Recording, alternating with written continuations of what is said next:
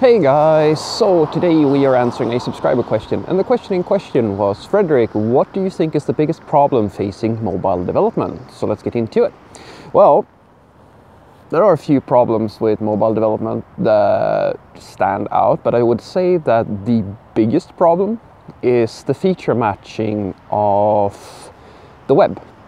That's the thing I see as the biggest threat or the biggest problem to mobile development. Now let me explain.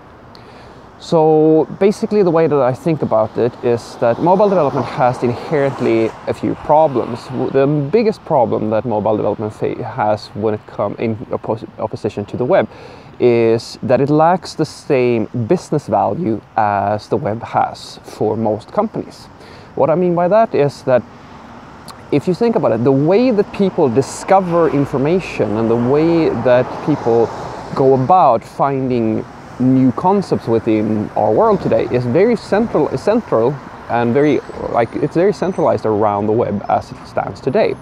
Major companies have a very large investment in the fact that you have the concept of a search engine, as Google's as an example. And apart from that, through the web, you have the ability to actually scrape other sites, index information. You can provide a searchability that is not possible today through a mobile ecosystem. Because if you have a mobile app, you don't have the same level of discoverability. Now, the biggest benefit that mobile apps and native apps actually provide is, number one, the fact that it is a higher performance. You can actually create heavier applications as it stands today.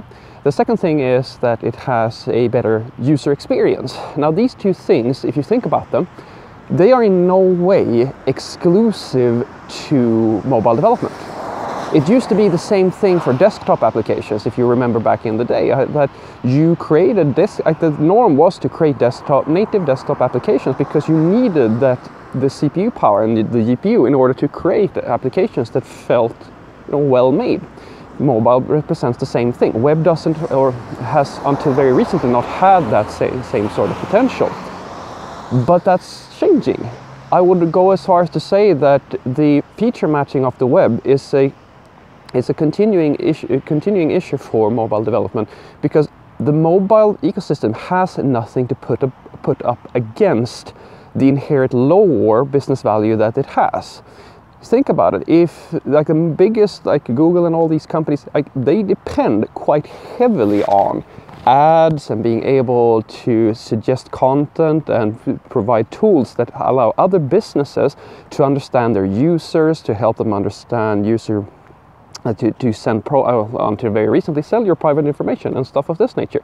And that is a lot easier if you go through the web, because you can control the browser, you can control the web pages with cookies and all this good stuff. None of this exists within the mobile ecosystem, because now every single website or every single app is an island. It's a silo in of itself, and you cannot tap into that as well as you can for the web.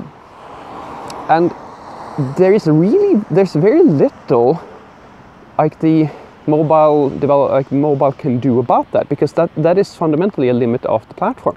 If we solve that problem, we could be in a different situation. But right now, from my perspective, the mobile ecosystem is basically in a waiting game for the web to catch up and provide pretty much all of the features that you already have within mobile development. I mean, if you think about it from a user perspective, like a UX perspective, if you create a progressive web application today, from the user's perspective, there's virtually no difference between having a progressive web application and just having a native app. This experience, I would argue, is even better if you do it correctly, because you don't have to go to the App Store and stuff of this nature. You can just install it on your phone as any application. It will work offline. It will do all these things, right? I will admit that there's still some way to go, but we are seeing progression in that direction for the web. Mobile doesn't really have anything coming that is going to be a threat to the web. Other things to consider is we'll talk about more heavy computation things, such as games and things of this nature. And I absolutely think that there's going to be some time before something like, say, WebAssembly, which is assaulting that front, is going to be able to take over or really become something that is a threat to that part. but it's happening. And as you see, like if you look at from the mobile perspective, they're not actually moving anywhere where they can claim that they are assaulting like the potential of the web. Like they're losing ground where the web is gaining ground. So to me, that is probably the biggest threat to the mobile development industry. The one thing what I think is going to happen is that mobile development is going to go the same way as desktop development did when the web kind of won that war, which is that it's still going to be around because there are applications that inherently are really, really useful. Like they should be. There are applications that really make good desktop applications. There are applications that make really good mobile applications, but the dominant force and the norm is usually that you make something for the web. And I don't think that structure is going to change anytime soon. It might become the time, we might see a time where almost exclusively every type of application is built for the web. But I think that's going to be a while. But the first step is for sure that you're going to see a complete feature matching between what you can do with the web application and with the mobile application. And then inherently, I can remember a lot of companies, they have a mobile presence, especially the big companies with really old web applications. There's a big cost in maintaining a mobile application just to remain relevant in the marketplace.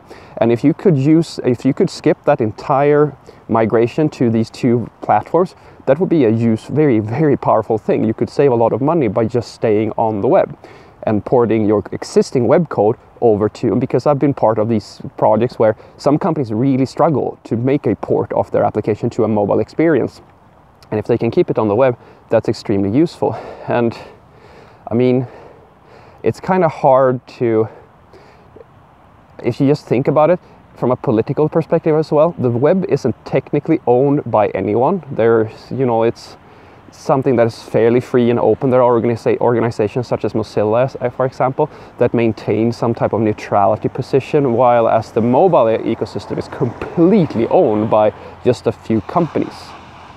And for political reasons, that's also, I mean, there are quite a few companies out here in the world that cannot, for political reasons, work with Google or Facebook or whatever. They don't have an interest in it because of other factors than, hey, it's possible. So I don't see mobile becoming this like dominant force that takes over everything, because then in effect, all the pretty much everybody would be in the hands of these companies. So what I want you to take away from this is basically that feature matching, I will argue, is the biggest threat. The web feature matching basically mobile development into a secondary position, because there is a bit of a war going on right now. But from my perspective, the web is winning this, and it comes down to the fact that the web is more flexible. It has a higher business value for a lot of companies. There are things that the mobile ecosystem does today that people really, really desire, but it's just, in my world, a matter of time before the web can do all of those things as well. Have a great day.